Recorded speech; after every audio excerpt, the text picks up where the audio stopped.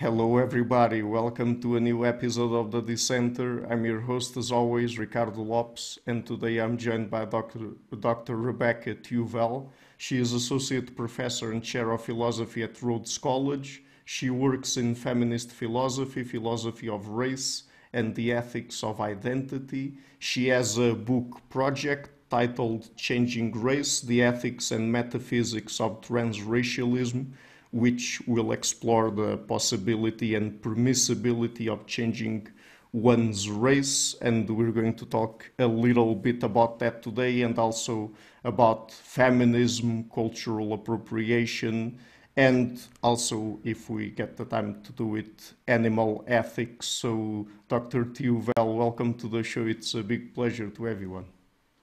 Thank you so much for having me. It's a pleasure to be here. So let's start with feminism then, because I guess that over time, since feminism has been around, there's been several waves of feminism, and there's different theories surrounding feminism. There are different kinds of feminists out there. But for you, what does it really mean to be a feminist? So for me, being a feminist means fighting gender inequality and discrimination. So historically, feminists have fought, for women's right to vote, for women's right to own property, to file for a divorce, to legally accuse their husbands of rape. And today's feminists fight different battles depending on where they're located. So globally, we have many feminists still fighting for basic rights for young girls and women, like the right to an education. They're fighting against forced female genital cutting, against sex trafficking, against child marriage. And in the West, feminists still also fight different battles. Many feminists fight against gender norms that teach young girls and women that their main value lies in their ability to land a husband and bear children. In the US right now, many feminists are fighting for women's reproductive rights while abortion bans sweep across the nation. So the fight continues. So let me ask you another kind of question then. Why do you think that apparently there are so few people, including women, that identify themselves as feminists nowadays? Good question. So I think there are a lot of reasons why so few people identify as feminists. One is that there are still a lot of stereotypes out there about feminists. So feminists are all angry, loudmouthed man-haters who want to take over the world. Didn't you know that? So stereotypes certainly are part of the problem. I also think that in the US and in the West more broadly, there are a lot of people who think feminism won. The sexes are equal. We don't have formal barriers anymore to women's success. So we don't need feminism. In fact, some people go so far as to argue that if you look at the data, men are worse off.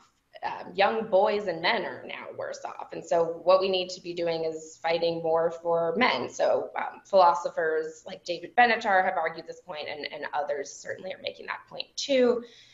And then I think also, because the history of feminism has not always been inclusive, especially of women of color and of folks across the gender spectrum, there are a lot of people who just feel feminism isn't for them. And so they feel like that's not my movement. Yeah, there are even people that say or claim that feminism and other civil and social movements are already kind of obsolete, but apparently, and particularly with recently some of the challenges to reproductive rights in the US specifically, I mean, it doesn't seem to be the case, right? Yes, I would agree for sure. And I would argue further that, feminism properly defined is the movement that challenges all types of pernicious gender norms and stereotypes. So, any feminism worth its salt is not an anti-male feminism. It's a feminism that's also concerned about the plight of boys and men, and that seeks to combat toxic masculinity, for instance, or the expectation for men to be, aggressive and dominant, not to cry. I mean, those are things that are not only bad for women, they're bad for men too. And feminists should be concerned about them, and many, of course, are. I mean, that exact same point I've heard from other feminists saying that, I mean, when people accuse them of not caring about men's issues, some of them even say something along the lines of, look, but patriarchy, for example, we think it also affects men or most men a lot in many different ways, particularly through, for example, forcing gender roles on them that might have many different kinds of pernicious psychological and other kinds of effects, for example. Precisely. You've already answered this question a little bit, I guess, but since feminism has gone through several different iterations over time, what would you say it means to be a feminist today, specifically? And I mean, do you think that feminism has changed a lot over time through the first, second, third waves, and so on? Yes, I think feminism has changed a lot over time. I mean, even just if we focus on the US, the type of battle that feminists are fighting has changed again from fighting more formal kinds of inequality, like women cannot vote, for instance, to fighting more informal or subtle forms of discrimination, like the ways that sexist bias functions. It's also certainly become more inclusive. So, intersectionality has made a big difference to how feminists think of their battle. So this is a term coined by the legal scholar Kimberly Crenshaw to draw our attention to, overlapping forms of discrimination and inequality. One famous case she discusses is that of General Motors in the 1970s. So they were brought up on charges of discrimination against Black women, and General Motors, in its defense, said, "We don't discriminate against Black women. Look at all these women we hire or we have as employees. They're white women, but they're women. And then look at all these Blacks we have as employees. They're Black men, but they're Black." So they were able to say, we don't discriminate against Blacks or women. Of course, that doesn't address whether they discriminated against Black women who fall at the intersection. They're neither white women nor Black men. So intersectionality is supposed to teach us that there are all kinds of often worse forms of discrimination that happen at the intersection between marginalized identities. I think feminists have taken that very seriously, such that the fights that we're involved in are very different if you're, a poor woman of color in one context versus somebody like Taylor Swift. Feminism today, there's ongoing battles about its proper scope and ambit. So, increasingly there are divides among feminists, really heated divides. So gender critical feminists argue that feminism should be the fight to protect biological females. That's the proper fight for feminism. And then a lot of other feminists say, no, feminism is, again, a broader movement that ought to fight many forms of gender inequality and discrimination, including the kinds of gender inequality and discrimination that targets minority genders like transgender people and non-binary people, and not just women. So that's very much like an ongoing kind of internal fight within feminism now. So I would like to ask you, I think, two follow-up questions to that. So First of all, do you think that I think I've already had this discussion with someone on the show, but do you agree that perhaps some of the issues that women face have also evolved over time, and that over time we have to become aware of certain new issues, like, for example, I mean, I don't know what are your views personally on things like, for example, sex work, like working in the porn industry or being a prostitute. I mean, there are different feminists have different views on that, but nonetheless, one could argue that, for example, nowadays with the existence of the internet, and because there's evidence that within those kinds of occupations there are, for example, sex trafficking and people that are forced into them, that perhaps the internet might feed some of that. So I mean, through, in this particular case, the development of new technology, new issues might arise or get exacerbated. Would you agree with that?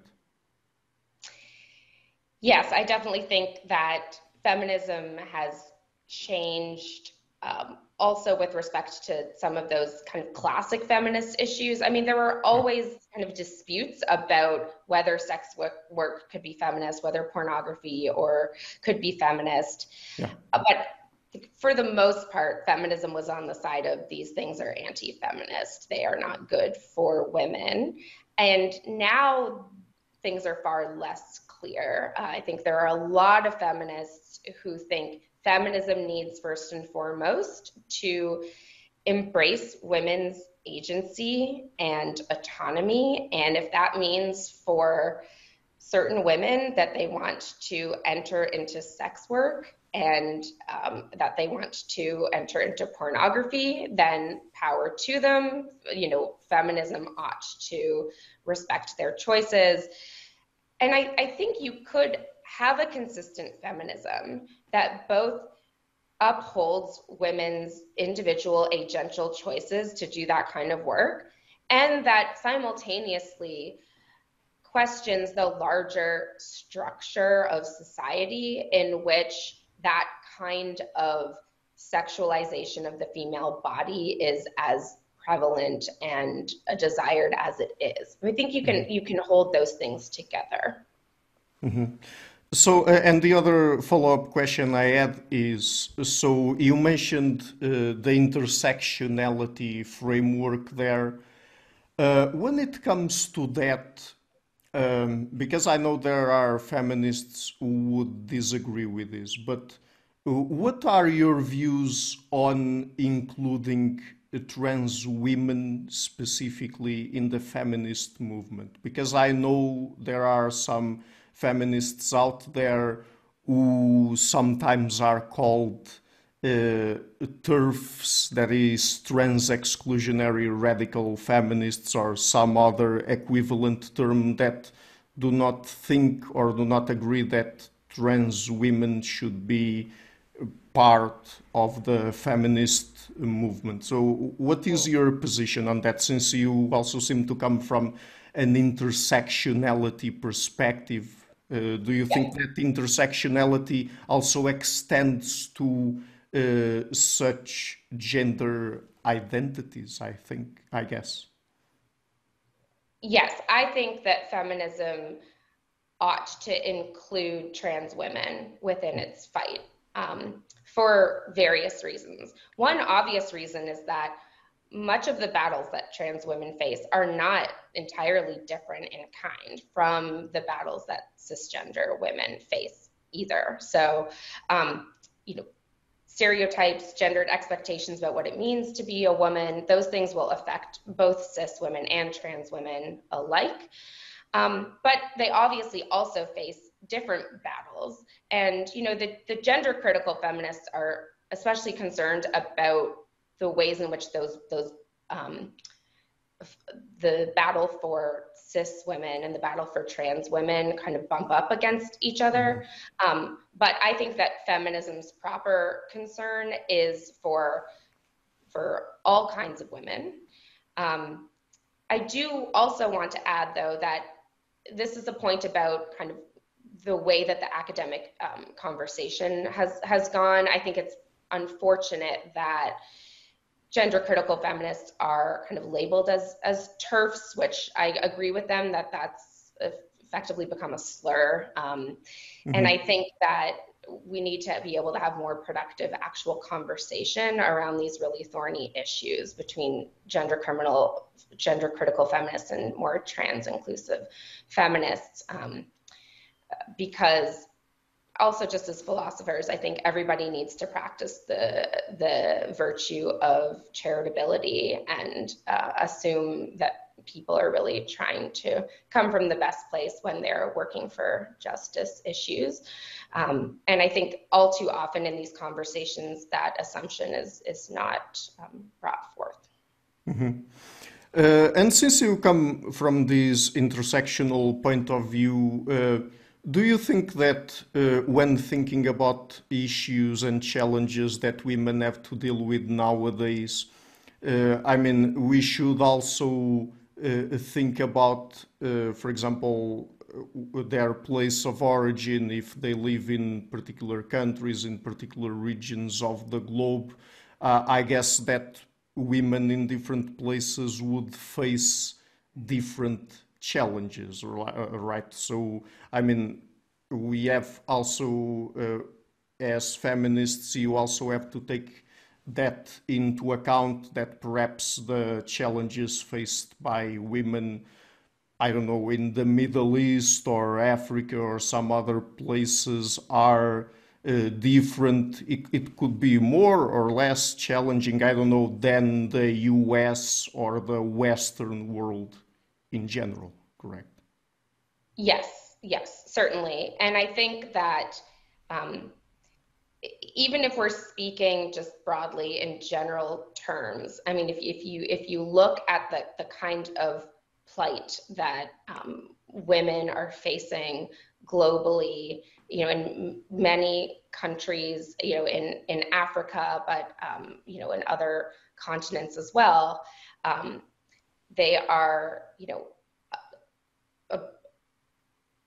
fights that have been won in many places in the US, like fights for basic education for young women, against child marriage, forced female genital cutting, like, compulsory veiling, things like that, and so,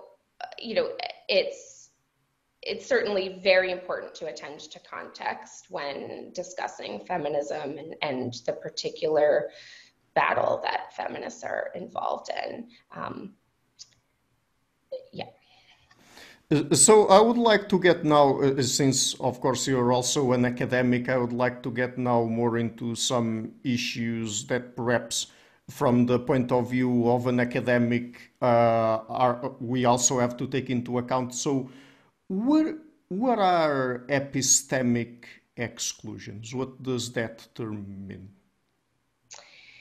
Yeah, so epistemic exclusions are what happens when knowers or people with relevant knowledge are left out of or excluded from forms of inquiry in which they belong. So epistemic, from the Greek episteme, meaning to know, so exclusions on the basis of knowledge. And there's been a really huge literature spawned, mostly because of a book written by Miranda Fricker on epistemic injustice that is now concerned with all kinds of wrongs and injustices done specifically to people in their capacity as knowers. There is certainly internal debate about whether or not those kinds of injustices she describes are really epistemic injustices. Are they really not just moral injustices that have to do with knowledge? And it gets kind of thorny and nerdy there, but in any case, big literature on this question, and epistemic exclusions in particular are what happens when people are left out in various ways from inquiry. And by being left out, I mean, how does that manifest exactly within academia? I mean, could it be, does that include, for example, female students not participating so much in the classroom, not raising their hands to participate, I don't know, in debates or to pose questions or to raise issues? Does it include that? Does it include, for example, being harder for women to publish in particular academic journals or to or for example, even if they do so, for their work to be taken as seriously as the work of men? I mean, are those some of the examples of epistemic exclusion? Are those all examples of epistemic exclusion? Yeah, good question. So I think a lot of those are examples of epistemic exclusions. So I typically think of epistemic exclusions as, a kind of injustice done to somebody because they have a bit of knowledge to contribute, or an entire research paradigm or whatever Yeah. it may be, that's then ignored or dismissed or undermined, various ways of being excluded. Um, and and I guess I hesitate to think of the phenomenon of like women contributing less in class and raising their hands less as a kind of epistemic exclusion, although I might need to rethink that question. The cause of that epistemic exclusion is complicated, right? It Okay. could be internalized sexism. It could be the internalized sense that what I have to say is not valuable, and that could be traced back to kind of sexist structure, in which case maybe it would make sense to think of that as an epistemic exclusion as well. That's something I haven't thought of, and it's interesting. Other examples of epistemic exclusions are not listening to a woman's input because she's, overly emotional, or, she's just being hormonal. Let's not take seriously what she's saying. Lots of women have faced difficulty being believed, having their testimony accepted. Especially when they bring forward claims of sexual assault, like sex workers in particular have faced this struggle. Yeah. And historically, Indigenous women's knowledge has been excluded, women's contributions to intellectual history have been excluded, and in the scientific realm, there have been a lot of exclusions. Famously, there was a British chemist named Rosalind Franklin, who made pretty major contributions to the structure of DNA, but those contributions went pretty much unnoticed. There was also the scientist Barbara McClintock, who discovered genetic transposition, or jumping genes, and her work also went mostly ignored during her lifetime, although 30 years later she won the Nobel Prize for that research. And today, feminists argue this is still a problem. There actually was just an article in Nature published last year. It was entitled, "Women are credited less in science than men." And it claims that even to this day, women's scientific contributions are excluded in various ways. So I think my considered answer actually is that all of the examples you gave probably would qualify as epistemic exclusions. So, I mean, these are, when it comes to epistemic exclusion, the examples you gave are probably illustrative of one issue that we talked about earlier. That is, when it comes to some people claiming that feminism, specifically in the West nowadays, is obsolete, and in academia specifically, because women can go to college, they can study in university, they can take whatever kind of degree they want, they can publish papers and books and be professors and all of that. There's no longer an issue there, let's say, but it can still be through those kinds of occurrences and manifestations, right? Yes. So even if formal inequality doesn't exist anymore, let's just accept that. That doesn't mean that informal kinds of inequality or discrimination don't persist. And that's certainly much of what feminists and more kind of progressive democratic societies try to draw our attention to a lot of the time. Although, as you noted earlier, there are now more formal obstacles to women's flourishing than there have been in recent years, such as with the abortion bans. And, in the case of transgender people, for sure, in the US, there are many laws now coming into existence that are also like formal obstacles for trans people's rights to live and flourish. So again, a lot of feminists today say that our focus really should be on gender minorities, given that their battles are especially kind of acute and egregious, but it doesn't have to be an either or. Mm-hmm. Do you think that the historical exclusion of women's knowledge that you mentioned there at a certain point also occurred, and perhaps still occurs, I'm not sure, within philosophy? I mean, since you are a philosopher yourself. Yeah, good question. I think definitely in the history of philosophy, women's contributions have, not always been valued, and there have been efforts among, feminists today to kind of resuscitate some of the insights from earlier feminist philosophers like Hypatia, for instance, and many others. So yes, I think it's happened within philosophy and in other domains for sure. I think that things are far improved today. I mean, I know that it's common to claim that women still face many obstacles within the discipline to being taken seriously.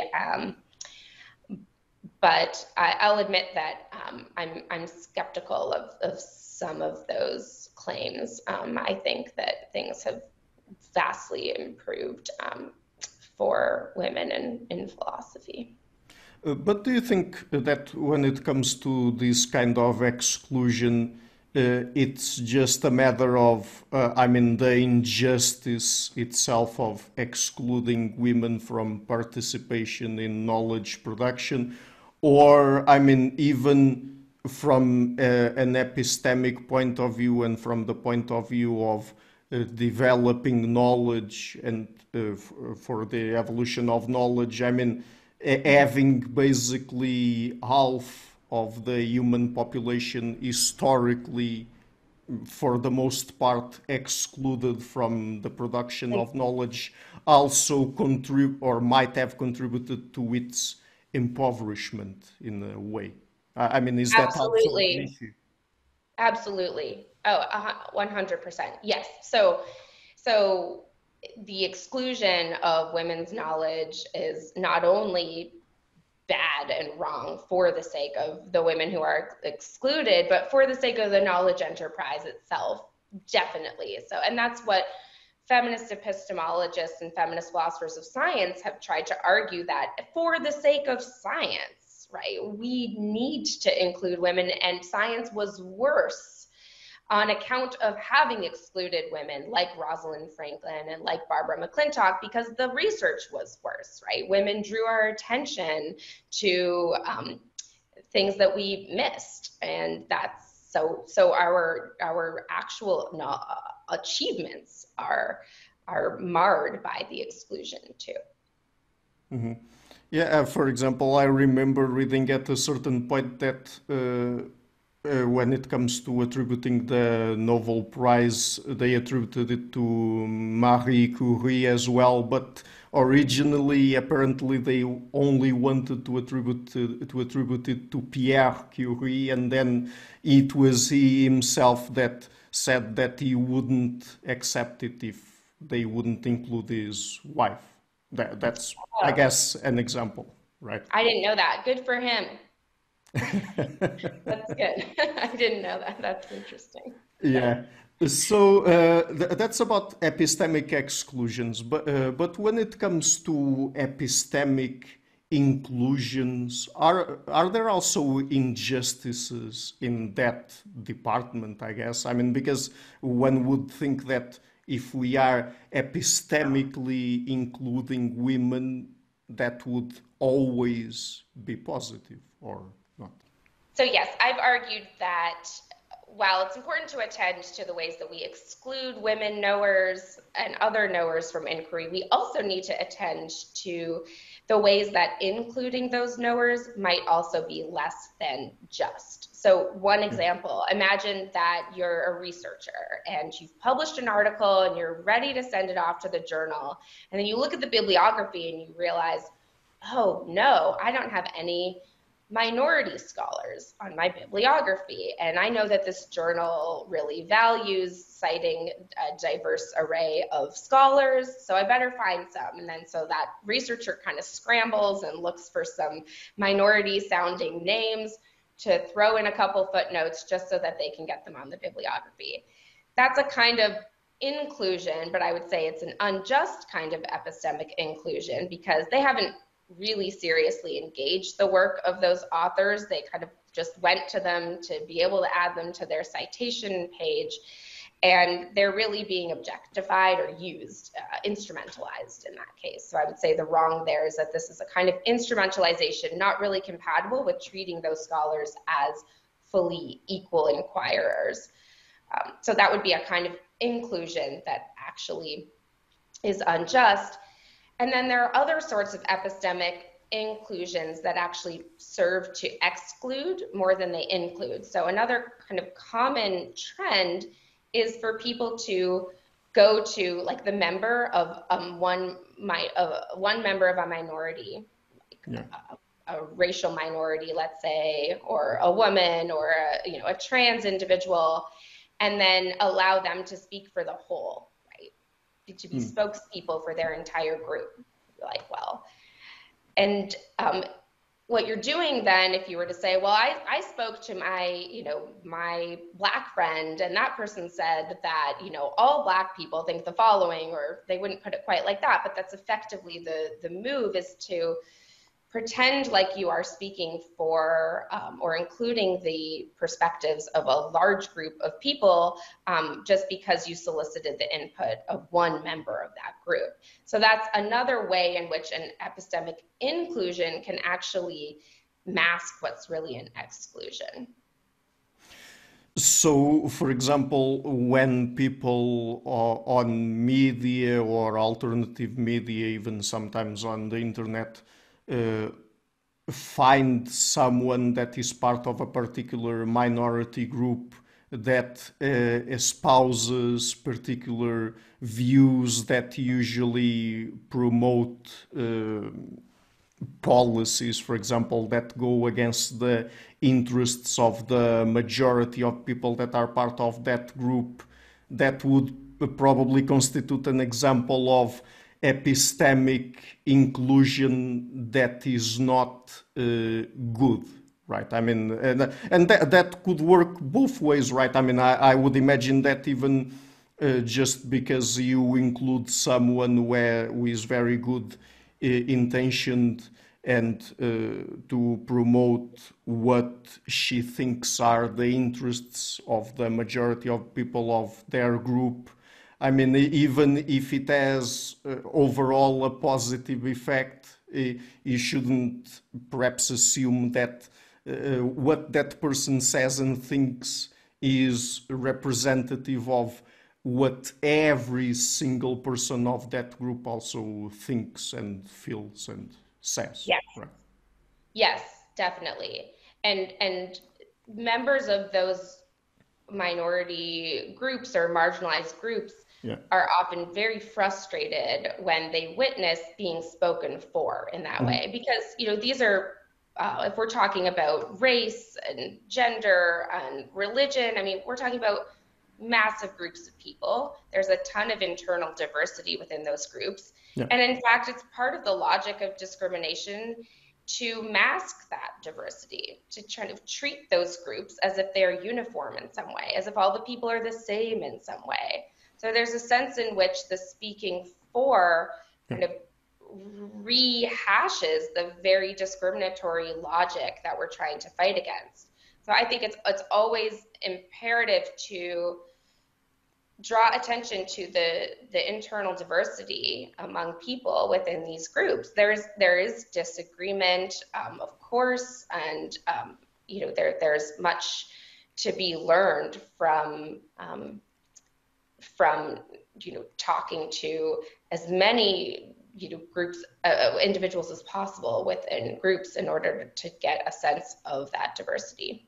And also because I would imagine that another way this kind of thing would be pernicious is it doesn't matter really what kind of position a particular person would be expressing. It could be, I don't know, even from a minority group, someone who is right-wing or left-wing or whatever, it doesn't matter. But I mean, if people are exposed to one single person or a handful of people who all of them say that they believe in, they have this or that sort of political beliefs, for example, then people watch them might think, oh, okay, so this is a reasonable X person, a reasonable, I don't know, trans person, a reasonable black person, something like that, and the rest of them, if someone among them says something different, they are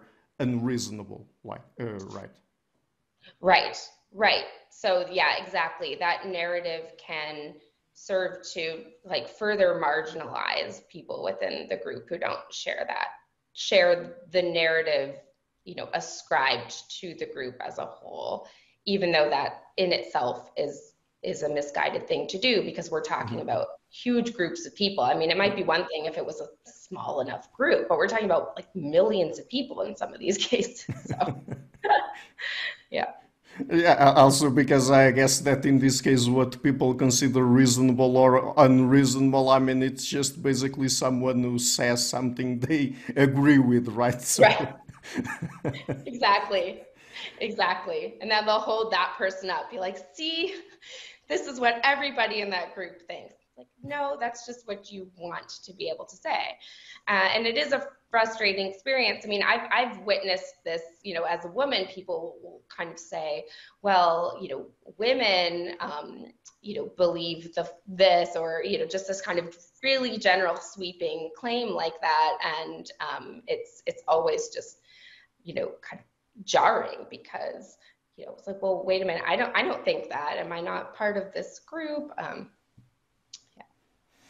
So, changing topics, I would also like to ask you about cultural appropriation. And I guess here, of course, we'll get into some of the common notions that people have of cultural appropriation. But before we get into that and how your position differs perhaps from some of those more common views. Tell us then what does cultural appropriation mean for you? So, on my view, cultural appropriation takes place when a cultural outsider, borrows a style or practice that was developed by or popularized within another culture, often a minority culture. So that could be a hairstyle, that could be a clothing style, that could be a musical style, that could be a food recipe. Tons of examples in the media all the time about cultural appropriation, whether it be Kim Kardashian getting accused of cultural appropriation for wearing like Fulani braids, which is a protective hairstyle among the Fulani people of West Africa, or Iggy Azalea, an Australian white rapper, getting accused of culturally appropriating from Black hip hop musicians. Or there were a couple years ago, there was a white high school student in the US who went viral for wearing a traditional Chinese dress, or qipao, to prom. So tons and tons of examples. I think the term cultural appropriation is used in everyday parlance to have a negative connotation. Like, cultural appropriation is by definition wrong. In the philosophical literature, it's employed more neutrally. So cultural appropriation kind of just describes any act of exchange from, from one cultural member kind of to another. So that can get a bit confusing, because I think that there's a distinction there between how the terms are used. I argue that we should employ the neutral understanding of cultural appropriation, and then when it goes wrong, I call that cultural misappropriation. Oh, okay. So that's a very important distinction there, because I guess that usually people outside of the academic circle, let's say, when they hear the term cultural appropriation nowadays, by being exposed to some, I guess, extreme examples on the media and stuff like that, they think, oh, that's just silly, ridiculous stuff that people on the left have invented or something like that, because it's ridiculous. Why can't I eat food that comes from that culture, or wear clothes that comes from that culture over there? I mean, I'm not offending anyone directly, and that's not my intention. So I guess that what I'm trying to say is that the sort of understanding that the general public has of cultural appropriation, makes people very dismissive of the concept itself, right? Yes, I think that's true. I think the term has like undergone this inflation now, wherein most any instance of cultural exchange is assumed to be immoral in some way, and it's called cultural appropriation and thought to be wrong for that reason. And yet at the same time, I think that everyday people kind of recognize that there are differences between different kinds of cultural appropriation or exchange. Yeah. And it's important to attend to those differences when making moral evaluations. Mm-hmm. So, in this case, what really distinguishes? I guess I could use the term here, positive cultural appropriation from cultural misappropriation. So, what are the criteria here, and does it have? Do you focus here when you evaluate things? Do you focus on the person who appropriates, the appropriator, or the appropriation itself? Yeah, good question. So most approaches to cultural appropriation focus on the appropriation itself, when in order to locate the wrong. So, there are what I divide into two main approaches in the literature and philosophy, at least. There are kind of toleration-based approaches and power-based approaches. So toleration-based approaches say it's not really about what the individual appropriator is doing. Whether it's wrong depends on how widely tolerated the practice is among members of the cultural group being appropriated from. So if it is the case that, say, the Fulani people of West Africa do not support, Kim Kardashian wearing Fulani braids because it's a protective hairstyle, then it would be wrong for that reason. It's not tolerated by the people. Power-based approaches emphasize whether or not the appropriation, manifests or exacerbates, problematic power dynamics. So, does Iggy Azalea playing her music enable her to get ahead, get famous, get rich, while Black hip hop musicians struggle against, racism or other kinds of forces that preclude them from getting the same advantages? Yeah. That's what makes her appropriation wrong in that instance. So those are both approaches that focus on the appropriation. I argue that we should focus more on the individuals themselves, the appropriators, than anything else when it comes to determining whether or not the act of cultural appropriation is wrong. So I defend an agent-based approach to cultural appropriation. And I think, when everyday people are evaluating cases of cultural appropriation, they often are attending to the agent. They're trying to evaluate whether that person is engaged in a respectful use of another culture's product. So the high school student I mentioned earlier, a lot of people on social media were saying, well, it doesn't seem like she was wearing that dress in a disrespectful manner. She obviously really loved the dress and thought it was beautiful. And there were some people and, members of, or Chinese people as well, who defended her right to wear that dress. And I argue that is the right focus. We should look to the individual and evaluate whether or not they are exhibiting some form of disregard, whether that be disrespect or indifference or ignorance in their use of the cultural product. So we can definitely think of examples in which that it's clear that the appropriator is failing to be adequately respectful. So an appropriator who wears a Native American headdress, for instance, is being disrespectful because Native American headdresses are specifically worn by selected honorable people within Native American cultures. They earn that right. It's really difficult to imagine an outsider wearing a Native American headdress then in a manner that would be consistent with respecting, the members of the relevant Native American tribe, for instance. And,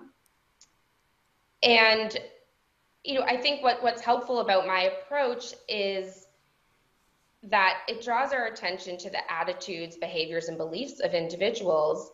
And I think that's good because cultural appropriation is everywhere. You can't avoid cultural appropriating. In a multicultural society, we exchange our cultural products all of the time. I mean, we're constantly involved in borrowing from other cultures. And I think that is a good thing. It is a good thing for a thriving multicultural society. And we don't want to be so quick to police people's abilities to exchange across cultures. Mm-hmm. Yes, I mean, since I talk with lots of anthropologists on the show, I don't know what you would think about this, but perhaps there are two different ways through which anthropology would help here. So one of them would be, as you have just mentioned, I mean, a culture is not a monolith and there are no strict barriers between different cultures. I mean, there's cultural exchange and transmission all the time between different cultures, across different cultures. I mean, that's just inevitable and no one can do anything about that. And it's even a positive thing because it enriches all cultures that participate in it, I guess.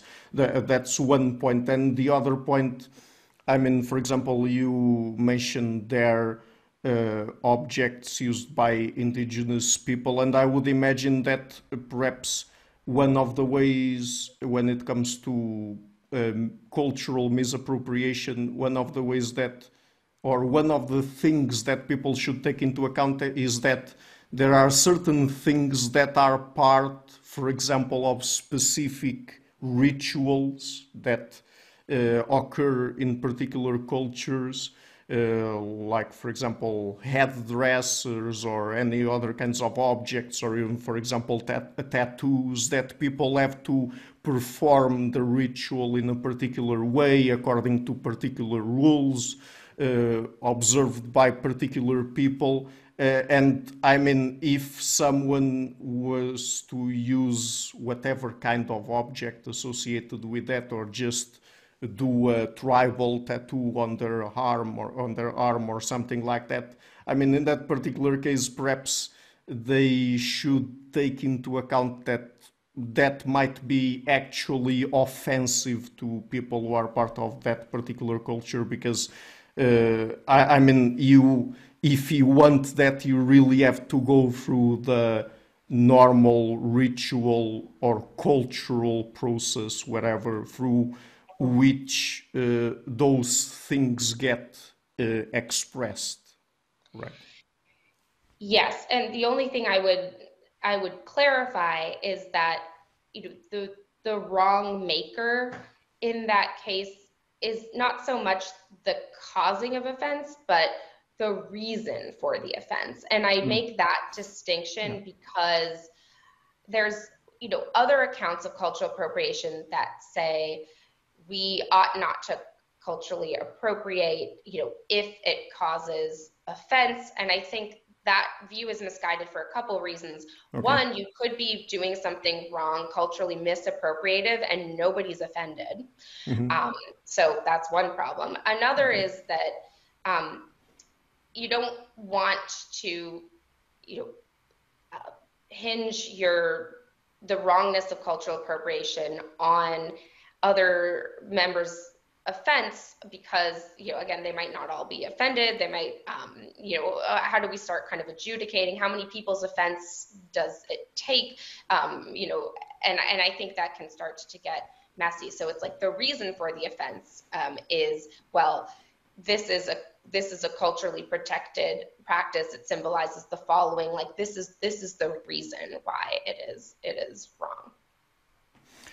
Right. So, changing topics now, you're working on a book about the ethics of identity. We're, of course, not getting into the content of the book itself here, but from the work you've been doing, what is the ethics of identity? What sorts of questions does it deal with? So the ethics of identity broadly concerns, you know, moral and immoral ways to hold an identity. I mean, another major part of the ethics of identity concerns defining what identity even is. That's a, Yeah. you know, huge part of the conversation too. But the sorts of questions it deals with that I'm especially interested in are questions like, you know, when is it always wrong to lie about your racial background? When do we owe people the truth about, say, our birth sex or our parents' race, sorts of things? Um, to what degree should people's self-identities be beholden to social norms and expectations about those identities? Okay, so let's focus on one kind of identity here today. So, from your point of view, from the point of view you come from, how do you understand race? What does race mean? Good question. So there are three main positions in the philosophical race debate. Yeah. Those are racial anti-realism, biological racial realism, social racial realism. And I can tell you a bit about each of those. So in my own book and my work on the topic of transracialism in particular, I explore, you know, whether and how transracialism is possible on different conceptions of race. So I kind of don't, you know, endorse a particular understanding of race. I just defend transracial identity and the possibility of transracialism based on varying conceptions of race. Back to your question, I can just lay out the debate a little bit between those views. Yeah, basically within the philosophy of race, what Yeah. are the different positions out there? Okay, so there are three main positions within philosophy of race: racial anti-realism, biological racial realism, and social racial realism. Yeah. So racial anti-realists argue that race properly defined refers to subspecies, like biologically meaningful divisions within the human species. And so defined, so properly understood, races don't exist. There are no such thing as human subspecies, right? There is biological diversity within the human species, but it's not of the kind that it would need to be for there to be something like races or subspecies. And therefore, races aren't real, hence the anti-realism, right? The racial anti-realism. Racial anti-realists, though, do think that there are what they call racialized groups of people erroneously believed to be members of races. Okay. So that's one position. And then the social racial realists and the biological racial realists agree that races do exist, and they do refer, right? So they're not anti-realist in that sense. They just disagree about the nature of race. So Okay. biological racial realists think, yeah, races exist and they are biological in nature. Now, they don't think that those are like biologically deep kinds of, that they don't think it's a biologically deep difference between the races. It's biologically superficial, but it's still biological in nature. The social racial realists think, no, it's social in nature. What the races fundamentally are categories defined by humans throughout culture, throughout history, in line with different purposes. And yet it is social. So for instance, the social racial realist will say, look, when it was convenient for expanding the slave trade, the one drop rule of Black racial membership said all you needed is one African ancestor to be Black. Yeah. And, so somebody who had a one drop of Black blood on this view would be Black, and that's a social phenomenon. That's not saying anything meaningful about, what one African ancestor actually makes you, as far as your biology is concerned. And the same thing was true, like with the Nuremberg laws in Nazi Germany. It's like, here are the rules for, for being classified as Jewish. And social racial realists will say, well, you are Black and are Jewish in those contexts according to those rules, but those are socially determined.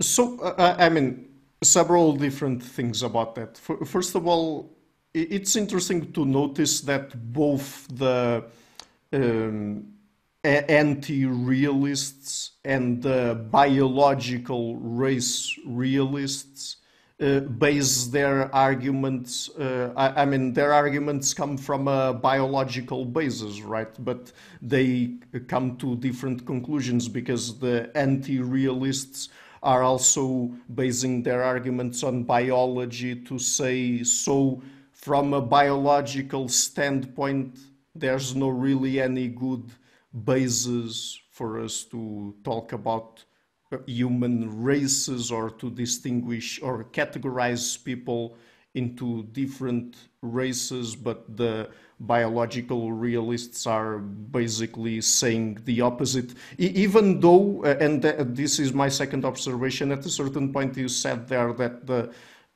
biological realists do not think that perhaps the differences cut too deep, that they are mostly superficial, but what does that mean exactly?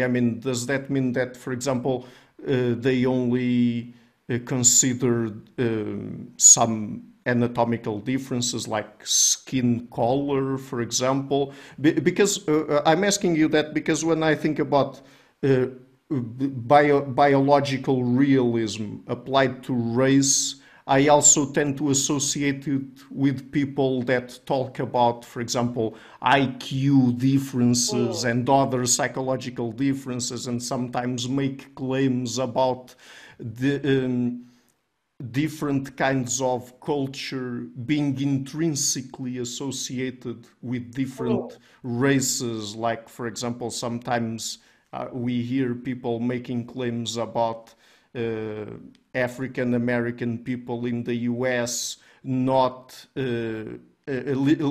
living more in poverty than whites because they have a particular kind of culture that they say is intrinsic to their race. So, I mean, do the philosophers who come from a biological realist perspective associated to race also make those kinds of arguments, or are they just focusing more on more superficial stuff, let's say? Yeah, that's a great question. So they're certainly focused on very different arguments. Okay. Two of the most prominent biological racial realists in philosophy are actually African Americans, so Quayshawn Spencer and Michael Hardiman. Okay. And they both argue that genetic sampling programs just do reveal that there are ways that we can distinguish the people into races, like biologically speaking. Michael Hardiman calls his concept of race minimalist race to denote the fact that the biological differences there are minimal. So, he says that, look, the races do exist and are divided because they capture kind of patterns of physical features like nose shape and hair type and skin color that are biological, right? And yet they're biologically superficial, right? And so they're kind of minimal, he says. He says that they're not a big biological deal, and Okay. yet they're still biological. And he thinks, again, that the genetic sampling programs kind of like prove that these are real, but again, biologically minimal groupings. So they would in no way justify, some of the more radical conclusions about race and IQ, for instance, or other examples that you gave. But yeah, I know that there are certainly a lot of different ways of being a biological racial realist. And I think a lot of people assume that the only way to be one is to be kind of on that more extreme end, but that's certainly not the case at all. And like, again, Quayshawn Spencer and Michael Hardiman's work, among others, shows that. Yeah, I asked you that question just because I wanted to understand if these positions associated with, for example, IQ and other psychological traits and culture is something that we see among certain kinds of, for example, social scientists, or just among them, or if you also get that with some philosophers of race. Oh, definitely. There are definitely some philosophers of race Okay. also who have a kind of more hard line in biological racial realism, who think that there are like biologically significant divisions between the races, even significant enough that they could provide that they could explain differences between the races, at the level of IQ and other sorts of things like that. Yeah, there are some philosophers who think that too. Okay, so one more question associated with what you said earlier. So about the social realists. So they are social realists, so they attribute some sort of reality to the concept of race, but in that case, it's real as a social construct, correct? Yes, Precisely. Yes, it's real as a social construct, meaning that we as people kind of determine it's the reality. That doesn't mean that it's any less real. In fact, we are very powerful, and yet social constructionists or social racial realists, I'll use those terms interchangeably, think races are social categories in that they don't carve nature at its joints, so to speak, right? Humans are the ones who come up with the rules for these categorizations. Yeah, And then there are some people who have a sort of blended view between social realism and biological realism. yeah, I mean, I just wanted to ask you that quick question because I don't want to get into the broader metaphysical discussion about what's real and what it's not. It falls outside of the scope of this interview, of course, but it's still interesting to just observe that when it comes to that kind of discussion, there are people who argue that social constructs are not real things, but there are other people who argue the opposite and say that, I mean, whatever kind of social construct we operate under is also a real thing, right? Yes, yes. It would be a mistake to conflate like the social constructionist and the anti-realist, because the social constructionist thinks these constructions are very much real and have real effects and often devastating effects on people, and so they're very much still realists.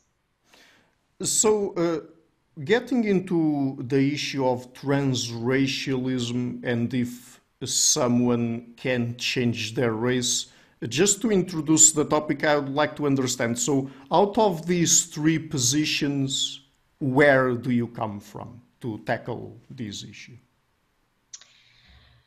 So I argue that transracialism is kind of possible on a variety of views in the race literature. So I don't like myself endorse a particular account Okay. of race. I mostly want to show that transracialism is possible, first off, on the most popular conception of race, the social racial realist view. And a lot of people, most of the people in fact who say transracialism is not possible, identify as social racial realists or social constructionists. So one of my main goals is to show it's possible on social racial realism, properly understood. I also argue it's possible on the anti-realist view, because it's just that we would have to frame what transracial individuals are doing a bit differently. I would say for the anti-realist, transracial people are moving from one racialized group to another rather than from one race to another. The biological racial realist will deny the possibility of transracialism.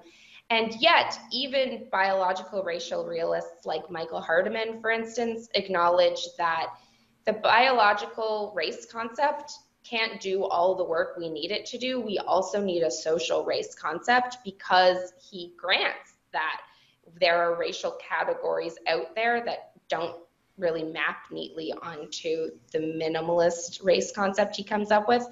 So kind of even for biological racial realists, they kind of see that the dominant race concept is a social race concept. And so my point is really to say transracialism is possible across a lot more race concepts than people would otherwise imagine. So, if someone can change their, you use the term racial category instead of race, correct? Well, race is fine. Oh, okay, okay. Let's go with race then. So, if someone can change their race, and you say you come mostly from a social realist perspective, if I understand it correctly, what does that mean exactly? I mean, what does it mean for someone to change their race? So good question. So yeah, so let's take the social realist view of race. So, let's take a particular example, maybe. So lots of people think that there aren't transracial people, first off, that that these people don't exist, and that's not true. There are transracial identified people. They're more out there than folks tend to assume. One transracial identified person recently published a book actually called White Girl Within. Their name is Ronnie Gladden, and they were born a Black male and identify as a white woman, and have even taken like certain steps to try to align their racial self-presentation with their racial identity. So like lightening their skin or attempting to, and various other efforts to align their presentation with their racial identity.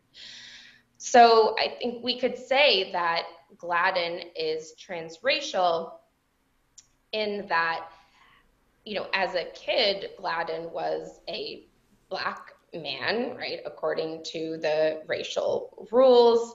And we could say, and I'll clarify the caveat in a moment, that today, Gladden is a white woman according to the rules of racialization of our given society. Now, I say there's a caveat because for the social realist, an individual can't just change race by themselves, right? It's a social phenomenon that requires that the racial membership criteria are such that it's possible to be a member of a race despite lacking the relevant ancestry. So for the social realist, there would need to be a change in our everyday approach to race that says you can be a member of a racial group, even if you don't have the ancestry, maybe if you meet other criteria like self-identification criteria or things like that. So the question of what it means to change race is really complicated depending on the particular view of race that you have, right? If you're a social realist, you think that the social rules are going to have to accommodate or change in order to make it possible. And if you are somebody who thinks race is more about an individual property, then you don't need this sort of social uptake in order for race change to be possible. So, I mean, just to see if I got clear some of what you said, to be able to change one's race, can the person do it by herself, or does it have to be recognized by society more generally? I think on a social constructionist view of race, a person cannot change race by themselves. Okay. Because whether or not a person is a member of a certain race really does depend on whether they meet the social criteria deemed necessary to be a member of that race. And if ancestry remains a criterion for racial membership in our society as it currently does, then it won't be possible to change race on a social realist view. And so, it's analogous in certain ways to gender in that there has been a push to de-emphasize biological sex as a criterion for gendered membership, right, or gender identity. And, transracial individuals, hope for a time when race is also more accommodating toward people who lack the relevant ancestry. So we've been talking about if it's possible or not for someone to change their race, but another different kind of question is, should it be possible for someone to change their own race? I mean, what do you think are some of the more relevant ethical questions associated with this? Yes, good, really important question. So I do think it should be possible for certain people to change their race. I think it should be possible for transracial identified people to change their race. If doing so will alleviate the kind of racial dysphoria they experience and will enable them to flourish more as members of the identity group with which they to which they feel they belong. I will say that that doesn't mean that there are no ethical limits on transracial identity, right? So I think that there are more or less ethical ways of holding a transracial identity. I don't think that it's permissible to like feed really harmful racist stereotypes, for instance, in the holding of one's transracial identity. And to say that it should be possible to change race doesn't mean that we treat all transracial people the exact same way as cisracial people either, right? So it wouldn't follow, for instance, that a transracial Black person should be entitled to like the exact same benefits and entitlements as a cisracial Black person, such as, for instance, like scholarships that are intended specifically to redress centuries of inequality based on having a certain kind of ancestry, right? So ancestry is important for certain affirmative action purposes. And in those cases, it would not be appropriate to just treat transracial people the same way. And it's really important that we get the ethics right, because there are lots of ways that these kinds of identities could be abused or insincerely held, of course, for the sake of trying to gain certain advantages. And yet there are people who sincerely hold these identities, and we need to think about what our ethical obligations to those individuals are and what their obligations are to themselves too. Like, what does it mean to hold an identity authentically, and what does it mean to have to kind of pretend that one does not hold that identity? And I mean, if this is really a social process, and if other people, society in general, has to also recognize the racial identity of a particular person that changed their race.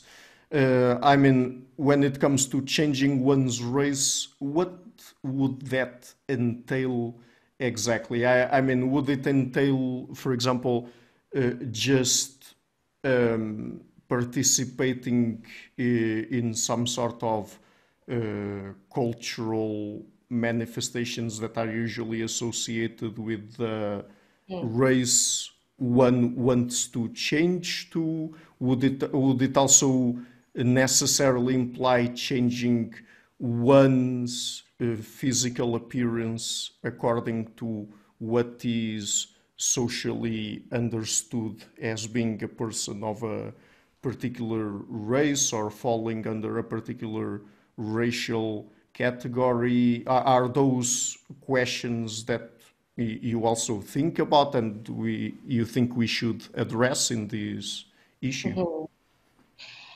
Yeah, those are really important and good questions. I think what race change will involve will vary depending on, the individual transracial person. So some transracial people do seek to like change their self-presentation to like align more with the race they identify with.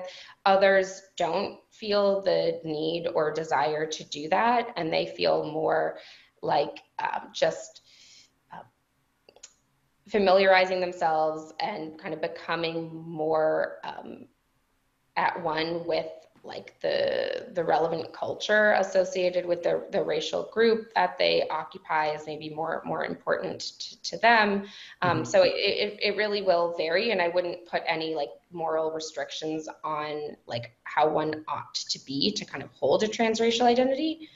And I'll add too that like there are a lot of different ways of being transracial. So if we think of transracial identity broadly as just holding a racial identity that holding a racial identity, thinking oneself as a member of a race different from your presumed race, then there are actually a lot more ways of being transracial than we might suspect. So there the obvious case of being like transracial in the sense of identifying as one race, identifying or moving from being a member of one race to another, but then there are other kinds of examples too. So I would say that, the mixed race artist Adrian Piper in 2012 released a book and a statement that said, henceforth, my racial designation will be neither black nor white, but 6.25% gray. And I would say that that's a kind of transracial identity. It's transracial in what Rogers Brubaker has called the trans of beyond.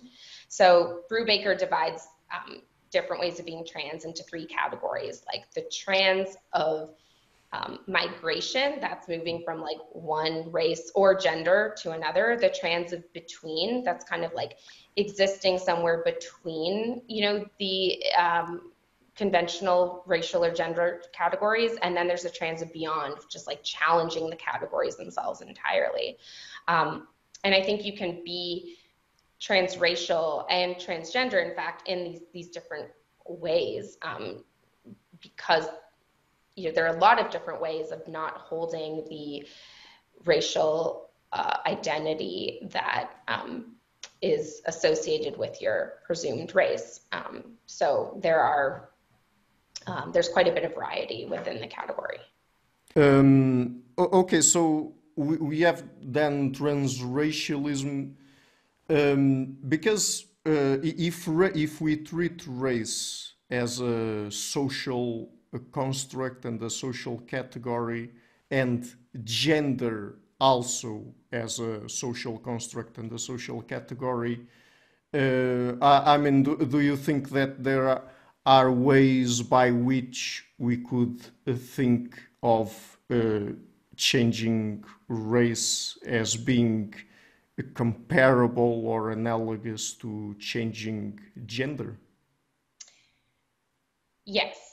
I think that changing race and changing gender are analogous in certain ways that can be illuminating and that can help reveal inconsistencies in our thinking. Again, saying that they're analogous is not the same as saying that they're identical. They're still very different kind of phenomena, but there are relevant analogies, certainly. And I think for most folks skeptical of transracialism, they in fact defend the claim that gender is a social construct and that race is a social construct. And so it's surprising in a way to deny the analogy there. Usually they'll note that there are different kinds of social constructs. So, one objection that comes from Cressida Hayes says, well, the way that gender has been constructed is to locate gender on the level of the individual body, whereas race, as it's constructed, doesn't locate race on the level of the individual body. It kind of implicates others and implicates, ancestry and all kinds of features that we just don't have control of. And I would argue that to overemphasize like the particular features that the social construct has upheld risks actually getting us into the territory of the biological realist, because the point about social realism is that we can change the criteria. We ultimately are the deciders of those criteria. And so to say, well, transgender but not trans race because of ancestry is really to veer into the terrain of the biological realist and away from the social realist view. Mm-hmm. Okay, so I would like to get into one last topic then.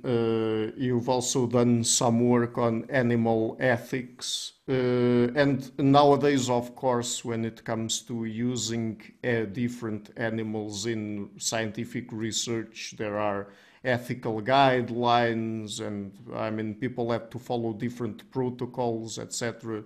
And people worry much more nowadays than they did before about animal welfare in general. I think it would be fair to say.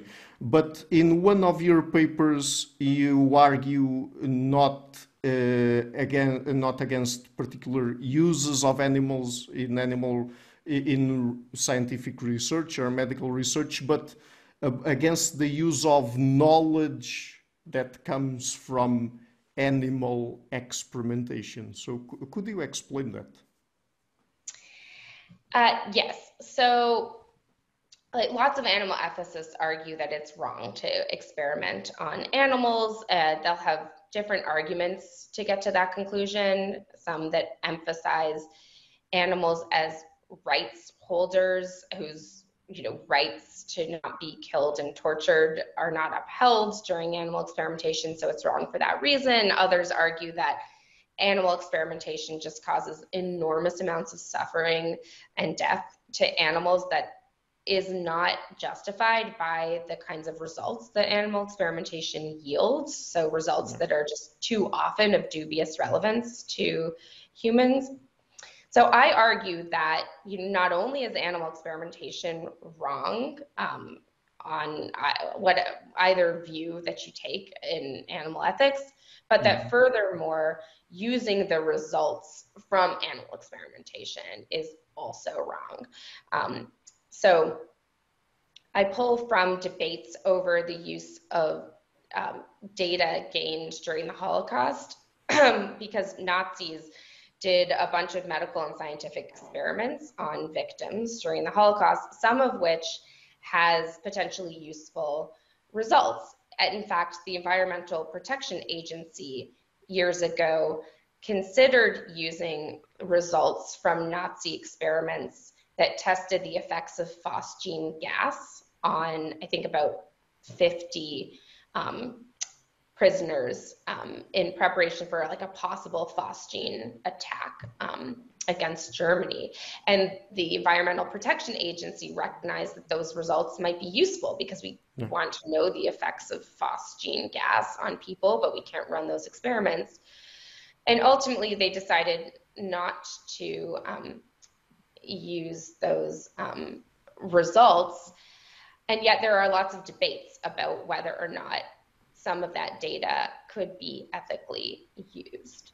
And I think those debates are different because in the case of the Nazi data, there's no risk that using the data now will somehow encourage people to perform like non-consensual fatal experiments on humans. And that's not true in the case of animals. So in the case of animal experimentation, you can't use the results and simultaneously condemn the practice of animal experimentation because the express purpose of animal experimentation is to gain those results. So there's no way of like using the results in a manner that like condemns or distances oneself from the practice, and in that way it's different from the use of the Nazi data. And there are other arguments in that vicinity that argue, well, the Nazi data should never be used because it's disrespectful. And I think that those are good arguments, but I think the best argument really is this point about how the use of the results just sustains the practice, and that's not the case in the use of Nazi data, but it very much is the case in the use of animal experimentation's results. But with that in mind, I mean, do you think that if you're correct, the end goal here should be to at least progressively eliminate animal experimentation altogether? Yes, yeah, 100%. That's what I think. And in fact, there have been like alternatives to animal experimentation that have, become increasingly popular. And I think that we ought to shift towards like the use of technology and other means of gaining information from animal experimentation. So yes, I think animal experimentation should be eliminated as a practice. I think that all too often the results are of dubious relevance, and in fact we have erred in using the results from animal experimentation. So famously, thalidomide was tested on rats before it was brought to humans, and the results in mother rats were different from the results in pregnant humans. And famously, like thalidomide babies were, born with all sorts of deformities because in part the results from the animal experimentation were not reliable because animals and humans are different.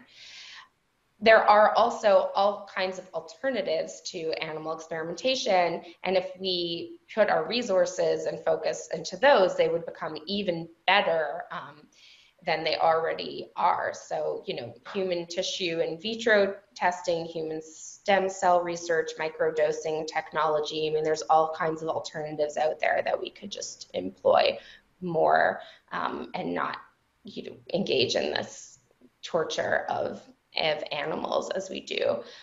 Okay, so would you like, just before we go, would you like to tell people where they can find you and your work on the internet? Yes, sure. People can find me at my website. It's RebeccaTuvel.com. And yeah, feel free to reach out to me also at my email, tuvelr@rhodes.edu. And thanks so much for having me. No, it's been my pleasure, and I really do hope to have you again on the show whenever your upcoming book is out. So, Thank you. Thank you so much, Ricardo. hi guys, thank you for watching the interview until the end. Please do not forget to share the video, subscribe to the channel, and also leave a like. And if you like what I'm doing, please consider supporting the show on Patreon or PayPal. You can find the links in the description box of the interview. This show is brought to you by Enlights Learning and Development Done Differently. Check their website at enlights.com. I would also like to give a huge thank you to my main patrons and PayPal supporters: Pererga Larsen, Jerry Mueller, Hans Frederick Sunda, Bernardo Seixas, Olaf Alex, Jonathan Visser, Adam Kessel, Matthew Whittingbird, Arno Wolf, Tim Hollacy, Eric Alenia, John Connors, Philip Force Connolly, Robert Windager, Rui Inácio, Zup, Marco Neves, Colin Holbrook, Simon Columbus, Phil Kavanagh, Michael Stormir, Samuel Andrea, Francis Ford, Tiago Nunes, Alexander Denbauer, Fergal Cusson, Hal Herzog, Nuno Machado, Jonathan Librant, João Linhares, Stanton T, Samuel Correa, Eric Hines, Mark Smith, João Eira, Tom Hummel, Sardas France, David Sloan Wilson, Yacila Dez Araújo, Romain Roach, Diego Londoño Correa, Yannick Punter, Adana Rusmani, Charlotte Bliss, Nicole Barbaro, Adam Hunt, Pavel Ostazewski, Nelek Bach, Guy Madison, Gary G. Elman, Saima Afzal, Adrian Yeagy, Nick Golden, Paulo Tolentino, João Barbosa, Julian Price, Edward Hall, Edin Bronner, Douglas Fry, Franca Bortolotti, Gabriel Panos Cortez, Ursula Litske, Scott, Zachary Fish, Tim Duffy, Sunny Smith, John Wiseman, Morten Eichland, Dr. Bird, Daniel Friedman, William Buckner, Mau Maria, Paul George Arnaud, Luke Loaki, Georgios Theophanos, Chris Williamson, Peter Wolozin, David Williams, Ruth Towell, Diogo Costa, Anton Erickson, Charles Murray, Alex Shaw, Amari Martinez, Coralie Chevalier, Pedro Bonilla, Ziegler, Bangalore Atheists, Larry D. Lee Jr., Old Herringbone, Sterry, Michael Bailey, Dan Sperber, Robert Grassis, Tom Roth, DRPMD, Igor N., Jeff McMahon, Jake Zool, Barnabas Radix, Mark Campbell, Richard Bowen, Thomas Dobner, Luke Neeson, Chris Story, and Manuel Oliveira. A special thanks to my producers, Isar Webb, Jim Frank, Lucas Stafiniak, Tom Vanagdam, Bernard Hughney, Curtis Dixon, Benedict Mueller, Vega Giddy, Thomas Turnbull, Catherine and Patrick Tobin, John Carlo Montenegro, Robert Lewis, and Al Nick Ortiz, and to my executive producers, Matthew Lavender, Sergio Codrian, and Bogdan Kanivets. Thank you for all.